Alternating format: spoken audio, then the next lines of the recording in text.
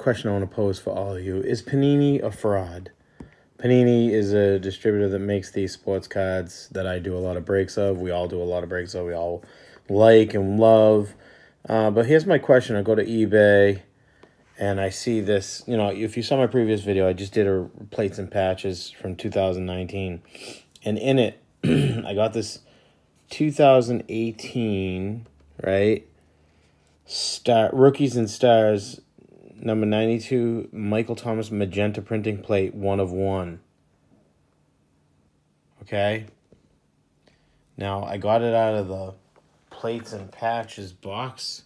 That's a guy on eBay, totally different guy, not me. Does that look familiar? Does that look familiar? 1 of 1, right? 1 of 1. 2018 Rookies and Stars, 92 Michael Thomas magenta printing plate, 101.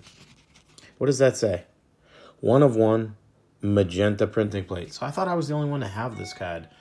2018 Panini, 2018 Rookies and Stars football. Michael Thomas, card number 92.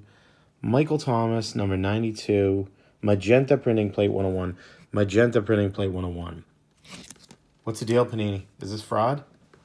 It looks like 2 of 2 to me. Looks like 1 of 2 to me. And God knows how many others. I'm just curious, guys. Hey, leave a comment if you know the answer to this, because maybe I'm wrong. You know, maybe it's like a buyback. I don't know. Let me know, guys. Have I just discovered fraud? Oh, I'm sure somebody else would have too. It's no major enlightenment, but hey, please give me some info. Leave a comment with some information about this if you know anything in regards to it. All right, thanks, guys. Thanks for watching. Hey, remember to like and subscribe. Appreciate all your support.